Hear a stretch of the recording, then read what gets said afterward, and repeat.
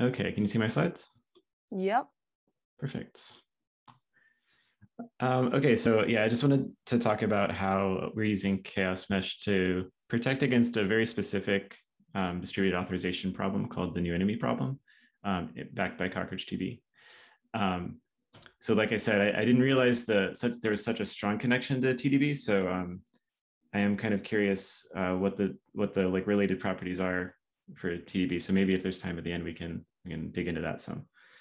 But this is just going to be about how we're doing it with Cockroach right now. So like I said, I'm Evan Cordell. I'm a software engineer at Authzed, and Jimmy is also on the call if anyone has questions about Authzed. Previously worked at Red Hat on OpenShift on the operator framework, and at CoreOS on Quay, Notary, and Tough. So I'm pretty familiar with the CNCF landscape and excited to be showing up to another CNCF project and hanging out. I think, yeah, we mentioned this already, but Authzed does authorization as a service, and it's heavily inspired by Google's Zanzibar paper. And I have links to a bunch of this. I'm going to try and skim over some of the details because I think we could probably talk about this for a long time. And SpiceDB is our open source database that we back with Cockroach or Postgres or memory right now. Oh, wrong way. So what is SpiceDB? It's we call it an authorization database, which just means that it's a database that is entirely tailored towards storing authorization-based information and then querying authorization information from that. The primary thing we work with in an authorization database in SpiceDB is relationships. So like relationships between entities in your system. So for example, there's a file in a folder. There's a user that has access to a folder. Those are both relationships, right? The file's related to the folder by containment and the user's related to the folder by ownership. And then those are the things that we store in SpiceDB, and permissions are the types of queries we make against SpiceDB. And they're just computed over whatever relationships exist there. So in that example, it would be, a user has access to a file because the user has access to the folder that contains it, even though there's no explicit relationship stored anywhere that says the user has access to the folder, to the file, I mean. And then we have a really strong focus on, a simple API to query that. From my high-level description, it probably sounds a little bit like a graph database, but there's no complicated graph query language that you have to wrap your head around. There's very simple questions that you can ask of SpiceDB and get answers very quickly. Really strong emphasis on caching and distributing this, potentially globally. One of the interesting things with authorization is that it doesn't lend itself to being like semantically sharded. Like you can have, silos of authorization data, but then it's really common to say, oh, well, if this user has this permission in this service, they should have access to this thing in this other service. So, that's why if you look at something like AWS, their IAM system doesn't really shard in that way. So it scales, but it's not siloed. And then I want to introduce the problem. And for that, I need to talk about a little bit about the schema. So I'm going to use this to say, like, this is how we write schemas for the database. And then this is the exact schema I'm going to use to talk about the problem itself. So here, just like with SQL, you'd write a schema to define what data you can store. Here in SpiceDB, you write this type of schema to define what data you can store and what queries you can make. So here I've defined two things, a user and a resource, and then two relationships. So there's a direct relationship between a resource and a user, and this excluded relationship between a resource and a user. So those are the things that I write into SpiceDB. Some resource A has a user has direct access to, or some resource B a user is excluded from accessing. And then on the query side, you query against a permission. And so you'd ask the question, is a user allowed to access this resource? And we compute that over the relationships. We say anyone who has direct access is allowed unless they've been excluded. So this is kind of not an unusual schema if you have employees, but some of them are contractors. So everyone gets added to employees, but then there's some stuff that contractors can't access, that sort of thing. And then this is where we're leading up to. This is the new enemy problem, which is a a name that Google gave to this problem in their Zanzibar paper, which is essentially what happens if ACL rights get applied out of order to the backing store. So as example, if I have two writes here, I'm going to write using that same schema that I showed before. If I write that user me is excluded from accessing the goods, and then I write user me has direct access to the goods, then if I've done these two things in order, I wrote this and I wrote this, and then I check again at a particular timestamp that I wrote the second one, then I should see that I'm not allowed, right? Because I've been excluded from accessing this. We always evaluate the checks that we do at a particular snapshot. You don't have to specify, as a user, you don't have to give us a snapshot. We'll pick a good one for you. But if you do specify a snapshot that says include everything that the database has up to this timestamp that we returned on the previous write. So that's that the snapshotting part's important to avoid mixing and matching in-flight ACLs as we evaluate across the data store. But then you can also use these timestamps to say, make sure that everything I know I've done is included in the checks that I'm issuing. So it gives you some pretty tight-grained control over how you evaluate. So the new enemy problem happens if the backing store can ever give me a timestamp T2 that's less than T1. And the reason this is a problem is because if I have T2 less than T1, then when I check at T2, I will see the T2 write here, but I won't be able to see the T1 write. So even though externally as a user, I wrote these in order, when I check against the database, I would see these reversed, and I would actually have access to a thing I shouldn't have access to. And one of the kind of interesting things about this problem is that, how should I say it? The timestamps kind of get poisoned, right? So this problem doesn't go away if I just wait a bit, right? Because once these timestamps are assigned in incorrect order, I'm evaluating at this snapshot. And so if it's ever possible for these to happen out of order, then I have this problem. So I guess I can pause here if there are any questions. I know I covered a lot kind of quickly to try and get to the chaos mesh part, but if there's no questions, I'll keep going. All right, I'll keep going then. Here we go, come on. So this, we use CockroachDB. I mentioned we also have a Postgres backend, and the backends are pluggable. So if there's interest from folks for TDB, that'd be interesting too. The Cockroach backend has guarantees around external consistency like that for those timestamp orders. But they only, the database only ensures that the timestamps are ordered if the keys that the transaction touch overlap.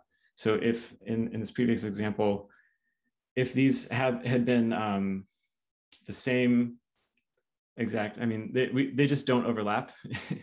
in the case for SpiceDB, these just write to different keys. And then we because we compute allowed over these two other resources. So there's no way that these actually overlap internally. So in theory, that means that because those keys weren't overlapping, we would expect that we'd be able to get those timestamps reversed from Cockroach according to their consistency documentation. Like, this is the thing we expect. So ideally, what we would do is have a test that shows that SpiceDB with Cockroach has this problem. Then we'd have a fix for it and then show that it doesn't happen in practice once those fixes are in place. And so for our initial attempts, we just kind of flooded SpiceDB backed with CockroachDB with those exact calls, write, check, over and over and over again, figuring if it's possible, maybe eventually we'll hit it. So that didn't end up working. And the reason it didn't end up working has a lot to do with kind of Cockroach internals. But the relational data that you write to Cockroach gets exploded into key values. And those key values get written into ranges, which is the Cockroach name for like the small raft clusters that make up Cockroach as a whole. And if you are writing two keys, even if they don't overlap relationally, excuse me, if they happen to land into the same Raft cluster, they'll get assigned properly ordered timestamps anyway. So the CockroachDB ranges saved us, I guess, from the seeing this problem with our initial sort of naive testing.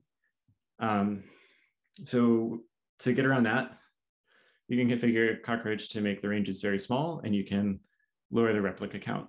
So I can remove the followers from the Raft clusters for those ranges, so that the writes don't hit more nodes. So that keeps timestamps from getting synchronized, because Cockroach, anytime requests go from one node to another in Cockroach, the timestamp caches get synchronized up a bit, and that prevents you from seeing that timestamp reversal.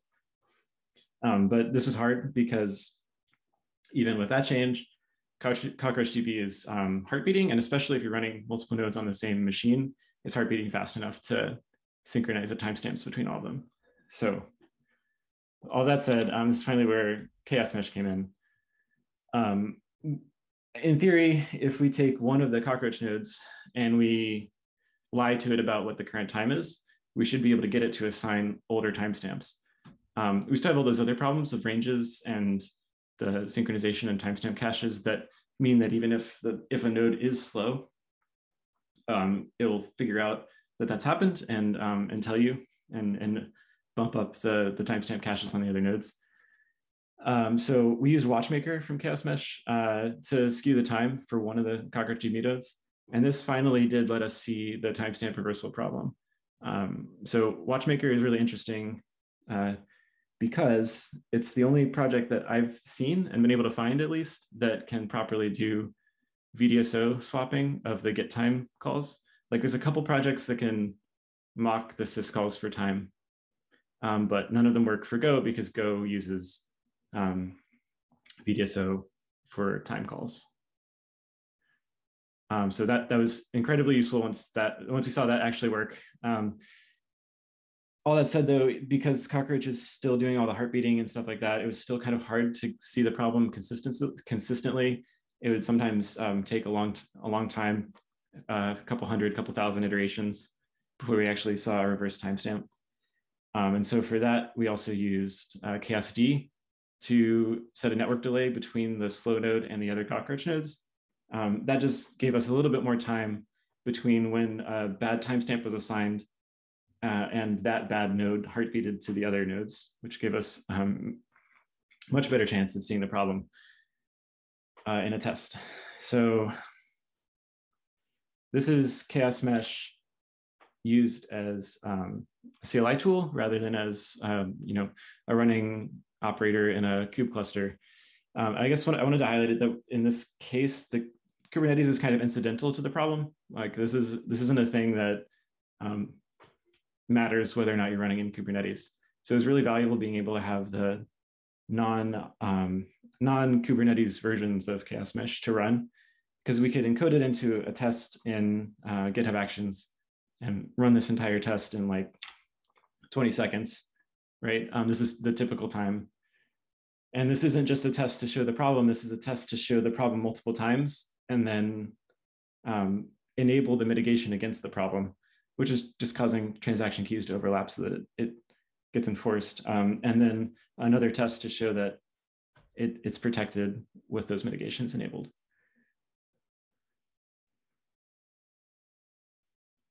So I think that's pretty much everything that I wanted to cover.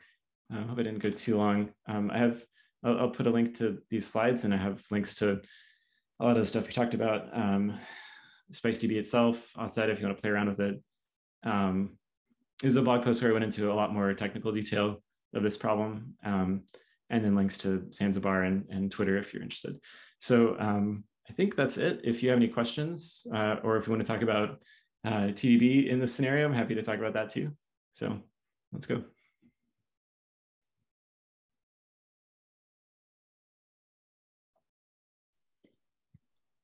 Oh, thanks. That was like so interesting. Any questions from the guests? I believe we have a lot. Oh, hello, Evan. Hey. Yeah, I have a question. You run your test not in Kubernetes. Maybe you can just use the datetime to change the time is okay. Why don't you just use the datetime this Linux command? To change the, oh, because I'm running three nodes on the same machine. So adjusting the machine time would adjust the time for all three nodes. Three. You run this test in 3 nodes. Yeah, there's 3 cockroach DB nodes running on the same physical machine. Oh, a physical machine. My question is, why don't you just use the datetime this Linux command? Because you just use the datetime, you can change the time. Just use this. Why? I think if you not run this in Kubernetes, you can use this some Linux command. You can do this. So SpiceDB is written in Go, which uses which loads the get time calls with VDSO. And my understanding, or at least from testing, I would say that nothing I did on the host affected it. I also tried faking the syscalls themselves, and I also tried Linux time namespaces, which just, they're fairly new, but they just don't affect those clocks. They affect other clocks. So I didn't realize that at the time. Okay, I got it. I also have a question. Another question. If you use another chaos injection, chaos time on your CA or other test? Yeah, we're using the network delay as well. Okay. Using the time delay and the network delay, but via the chaosD stuff. Oh yeah. You use the chaosD? Yes. Okay, got it.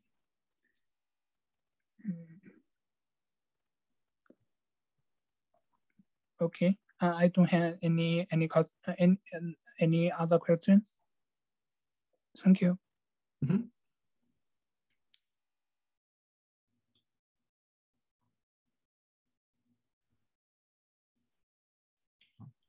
I now have another question.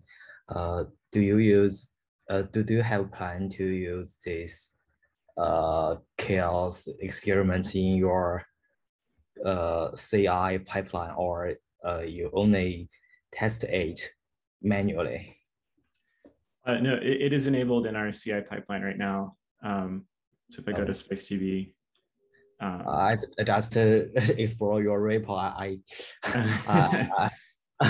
And I do not find any test cases. Yeah, it's here. Here, I can show you it's in here in ED. So this is the test. It has a description of how it runs, and this is the code for the test. And then yeah, it runs in a workflow here. If I find it, filter. I'll build in a test. Yep. So here's a real run of it.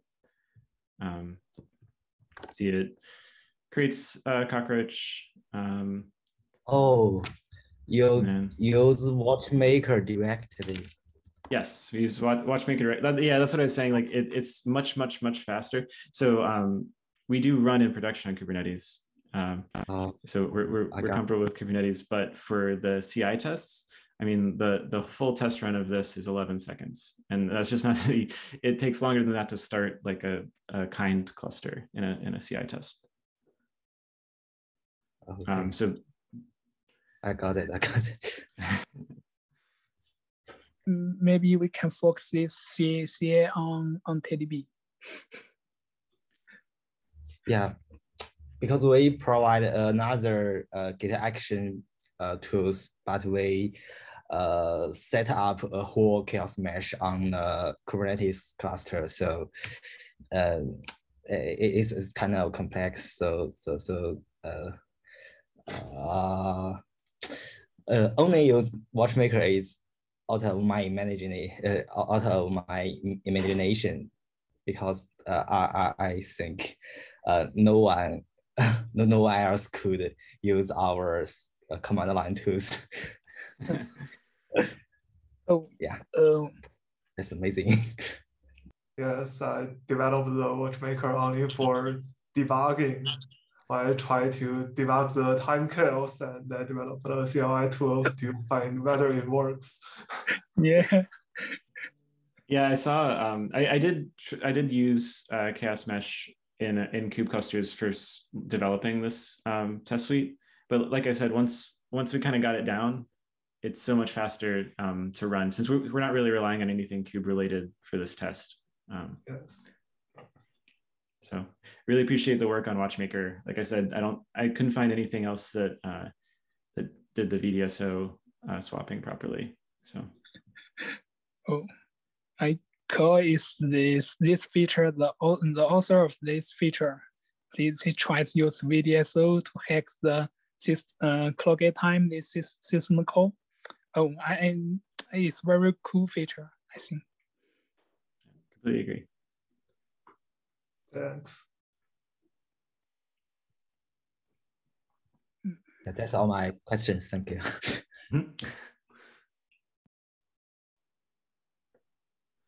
Oh, Evan, I'm Cheng. Hello. Mm-hmm. Hey. I also have a question about CoCrossDB. Mm-hmm. Oh, CoCrossDB generate the timestamp. Do you know which node to generate this timestamp? Do you know how to know which nodes to generate this timestamp? So each node keeps its own clock and will assign timestamps to the transactions that it's committing and managing the commit for. Oh, each node to generate this. Oh, yeah, it'll be the node that has the raft leader for the range that contains the keys for the transaction commit. I can't remember what they call it. The transaction identifier block. Oh, if this transaction involves much nodes, how to select this which timestamps or which nodes generate the timestamp? As a user, you don't get to control what nodes. Well, outside of stuff like the georep features, you don't get to control what nodes generate the timestamps for a specific thing. You can query after the fact. I believe there's a cockroach query you can run that will tell you for any given row what nodes are holding the least leaders for those values and which ones are holding followers for those values. So you can kind of reverse engineer if you do a write and then you read the metadata about where the range is putting data, you can figure out which node was giving you the timestamps, but it's not a thing that you could just get back from a query. Okay, got it. Maybe it's different from Spanner because Spanner use the one node to generate the timestamp, and if one transaction will be must get this timestamp from this node and to get the timestamp. Yeah, and also this same TDB also use this means. So Spanner uses the TrueTime API to get a range of potential times. So each Spanner node is still assigning the timestamp separately, but they can all agree on what the cluster consensus time is because of the TrueTime API. So it does a thing called commit wait, where it waits until the current real time or consensus time is slightly in the past, and then that's when it advertises that it finished the commit. So how does TDB do it? Oh, okay, got it. Okay, thanks. Do you know how TDB, since we have unless we need to move on to another topic, I'm curious how we would do this.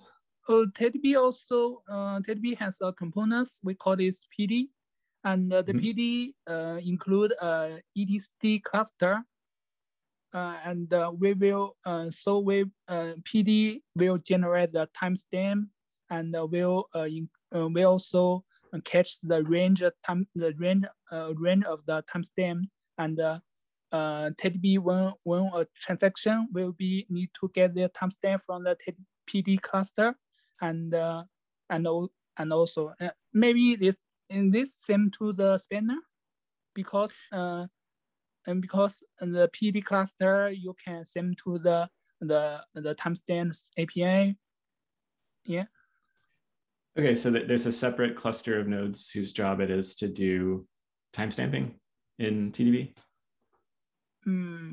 Yes, this component is both. His responsibility is not only to generate the timestamp, but also to schedule the whole cluster. Yeah. Okay, interesting. But it's still a centralized timestamp generator. Yeah, is this a metadata service server? And interesting. Yeah, this PD components will be schedule the state or schedule the PD TechQuery component, because the TechQuery is the story of the whole database cluster. Yeah. So it's, I mean, from that description, it sounds like this problem wouldn't exist with TDB. Does I guess maybe I'll phrase that another way. Does TDB provide the external consistency or linearizability that Spanner does? Maybe. I don't sure that maybe maybe it's related to the transaction. Sorry, I don't know how to describe this in English. That's okay. I was just curious. We can definitely look into that. Let's see. Yeah, maybe you can search some document about TDB, and you can you also can try this. It's very easy to install your cluster. It's you can try it, and also you can find some document about the transaction and the timestamp. Some article about this. You can find it on TDB or PingCap website. Yeah. I'll definitely check that out. So, I think it's a great scenario for Chaos Mesh to verify whether a database has implemented the external linearizability. Yeah, definitely. Yes. So maybe you can use the same way to whether TDB has this support. Mm-hmm. Yeah, it'll just, so like, I guess one of the things that was interesting about this test is that it didn't just require using Chaos Mesh, it also required, yes, playing with the properties of chaos, cockroach to make the problem more evident. So I imagine we need to similarly understand TDB before we could write a test like this. Yes. Great. Well, thanks for having me. If there's no more questions, I don't want to take up the whole time unless we have nothing else.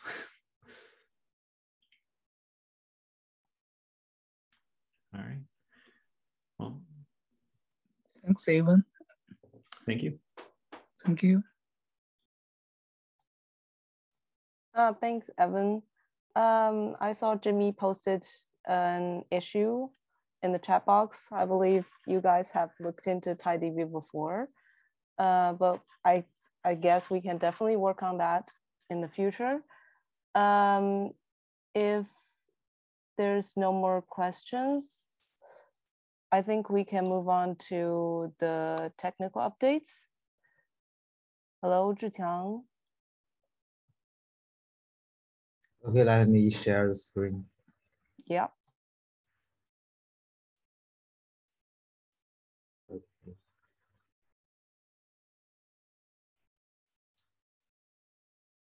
Okay, my name is Zhiqiang Zhou, and today I will share the technical updates for you. First part is new features and enhancement. For the controller, we have enabled the leader election for the controller manager, and we now provide 3 replicas of Chaos Controller Manager instance. So Chaos Controller Manager finally have high availability guarantee. And we make an improvement on the Chaos Builder, the code generation tools for Chaos CRD structs, nor now more detailed behaviors could be controlled by more markers. And we built another CRD called physical machine chaos. So that chaos mesh could integrate with chaos D for injecting chaos into physical machine and virtual machine. And we could also use schedule and workflow to orchestrate physical machine chaos with other chaos together. And for the detail of type of chaos, especially network chaos could specify a certain network interface card for chaos injection, and it's very useful with CNI, which creates multiple network interfaces. And for chaos D could perform time attack on certain process. So I think just last experience, you could use chaos D instead of use watchmaker. Yeah, I think it could be a try. And there are also some improvements on developing routines. We provide 2 Docker image, build environment and dev environment. Dev environment packs all the required external binaries. For example, code generation tools, Portal-C and linters. So it makes more easier for developing and debugging on different architecture and different platform. The only required tools is Docker, and it keeps your environment clean. The build environment image provides base image for a build chaos mesh, and we also provide ARM64 images for just two images. With build environment and dev environment Docker images, we could improve developing experiments for most of our contributor, both Linux and Mac OS, both AMD 64 and ARM 64. And we are going to migrate our Docker images from docker.io to ghcr.io. In other words, GitHub packages for bypassing the annoying Docker registries rate limit policies. At last, we add the Skywalking Eyes license checker for Chaos Mesh GitHub repo and reformat the boilerplate for each file. It's a huge PR, yeah. And there are also many enhancements which are working in progress. For Chaos Dashboard, here are 2 improvements on the user experience on workflow. The first is user could easily create HTTP request based on the powerful workflow task node. The second is Chaos Dashboard could show the related Chaos experiment and events with the workflow node. And the unified REST API is also in constructing. Another thing is integrating GCP OAuth on the dashboard. You could use your Google account to log into GCP and log into the Chaos Mesh dashboard. And we are currently working on JVM Chaos runtime injection. We are going to migrate from Chaos Blade to Byteman. And the last one, the Byteman would bring more fluent policy file for injecting chaos into JVM. And we are reconstructing the chaos control, chaos CTL for the user-friendly experience. At last, we are enriching the metrics of Chaos Mesh. It's one of LFX mentorship project, and our mentee has submitted their proposal, the RFC, and the codes are in constructing. And the next part is release, and we have released 2 bug fix version. And the latest version is 2.0.3. It contains several bug fixes and enhancements, and some useful comments about CR-0 configurations. Next part is upcoming plan. For the next release, version 2.1.0 would be released at early November. You could see that track issue, and some tasks has been finished, and most of the rest all have their related PR waiting for review. And I think there would be another at least one bug fix version before we release 2.1.0.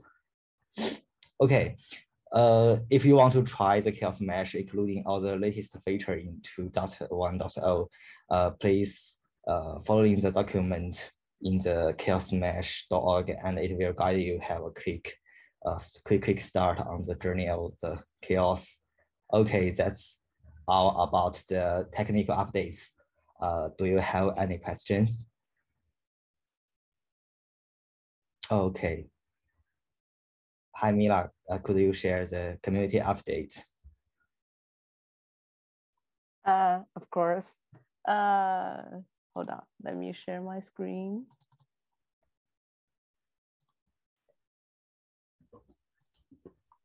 So I'll give you a quick roundup of what the community has been up to in the past month. So I know it's the end of October, but if you haven't already, you can still join in on the Hacktoberfest, which Chaos Mesh is a part of. So basically you need to have 4 PRs merged that in the repos that have the topic Hacktoberfest, and you'll be eligible to receive a custom-made Hacktoberfest t-shirt.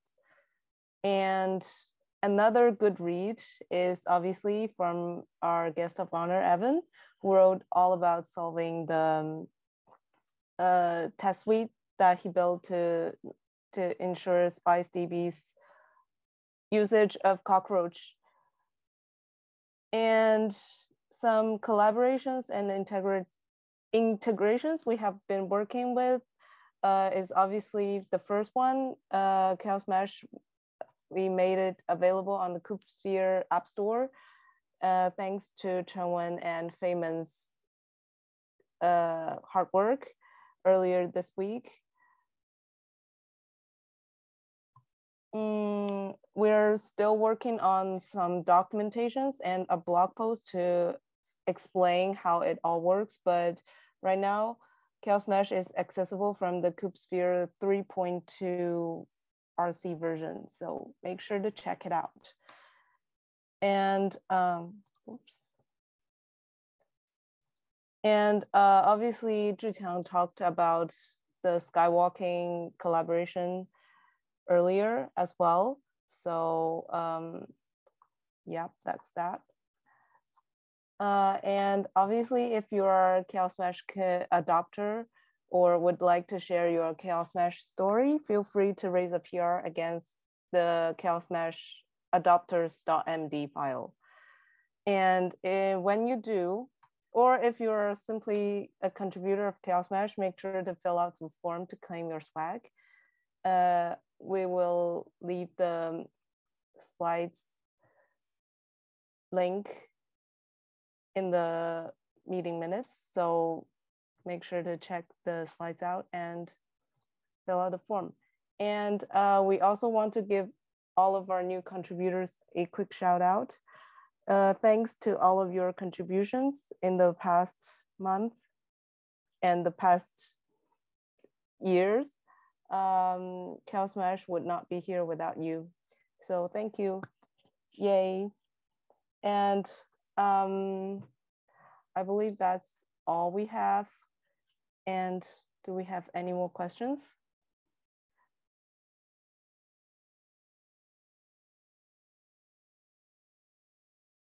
Anyone? If not, I think I'll quickly just wrap this up. So hold on.